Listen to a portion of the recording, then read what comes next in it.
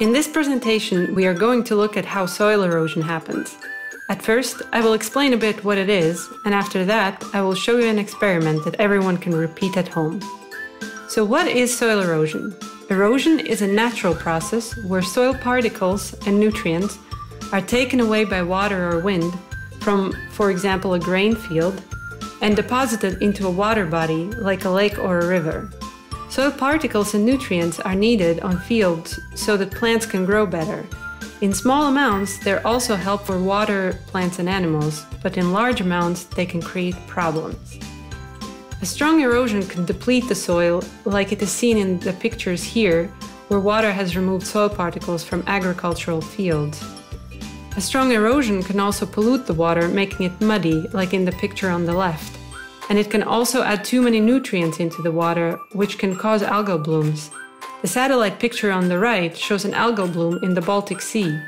When these algae decompose, oxygen, which is needed for fish to breathe, is consumed, causing problems for the fish.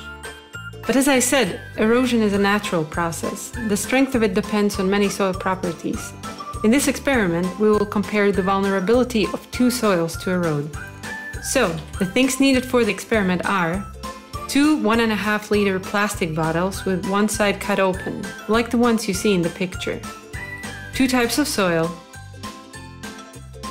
We will also need 2 transparent containers and at least 300 milliliters of water for each bottle. So, let's look at the experiment.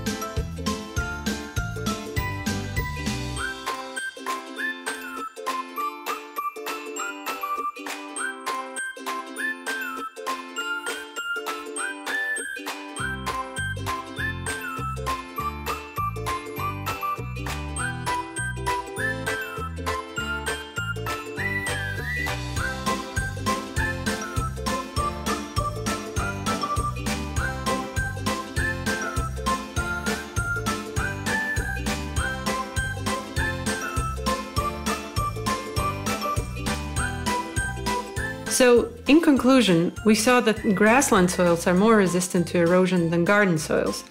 The reason for that is a thick root mat, which helps to keep the soil particles together. We also saw that grassland soils take up more water than garden soils. This is also an effect of the root mat, which helps to create more small pores that hold on to water more tightly. Thank you for your attention. I hope you enjoyed the experiment. At home, I suggest you to use additional soils, like soil mixed with rocks and soil mixed with leaf litter and branches, like the ones you can find in a forest.